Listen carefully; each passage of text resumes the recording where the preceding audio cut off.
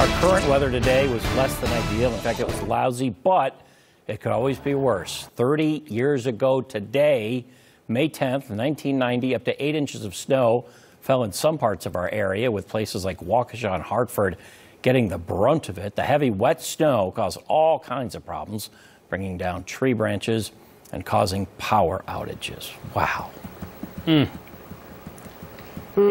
Tom, I was studying broadcast journalism at UW La Crosse at that time, thinking, no way am I going to be a meteorologist having to deal with that kind of stuff. It was right? It was quite a storm, that's for sure. I was going back through the records that Vince Candela and Bart Adrian have left, extensive records going back decades. Really, really cool that they were able to keep all of those records. And take a look at how much snow fell from the storm. Again, 30 years ago on this date, 6 to 8 inches of heavy, wet snow. Combine that with wind gusts as high as 47 miles per hour. Hearing from many of our viewers tonight, if you have stories from this, go to our Facebook page. Please share them. Flooded basements, trees down, power was out. It was a big mess across this area. And believe it or not, 2 days before this, on May the 8th, 1990, it was in the low 80s. So we went from the low 80s to 8 inches of snow in 48 hours back in May of 1990. So I guess by comparison, today wasn't so bad, right? It was still not a great day weather-wise. We had some rain and snow showers across the area, still a few of them here tonight,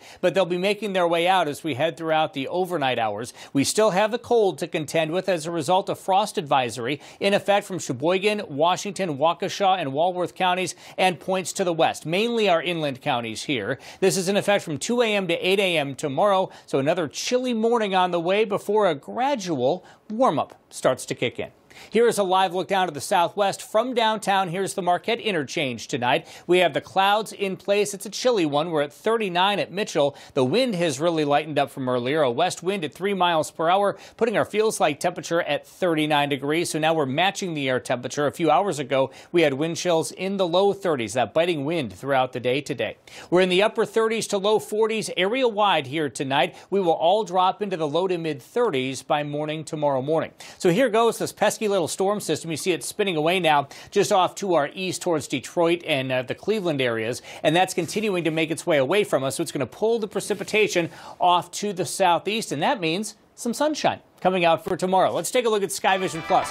Show you hour by hour what we're expecting here. And again, overnight, the precipitation comes to an end. I think the clouds will start to move out, especially by about mid-morning. We'll get you to 9 a.m., starting to see some clearing here. The wind picking up out of the north and northwest. And you'll notice by early afternoon, the wind shifts around to more of an east and southeasterly direction with time. So that means cooler air near the lake tomorrow, warmer air inland. And this is just a little frontal boundary trying to come through tomorrow evening. It may produce a light rain shower or two.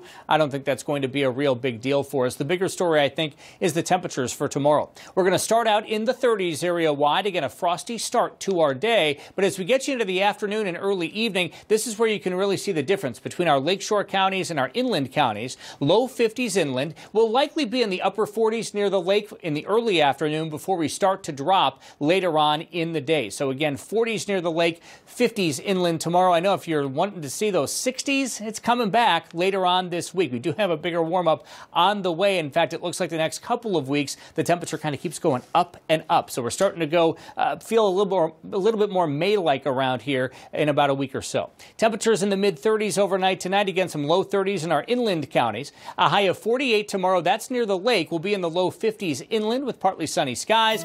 53 on Tuesday, and then some rain comes in Wednesday night into Thursday. Near 60 on Wednesday. Mid-60s Thursday and Friday, and low to mid-60s on Saturday. So again, there's that warm-up, and I think as we get closer to about May 20th, I think temperatures start to go up even more. So we're starting to go in the right direction. With that, I'll toss it back to you.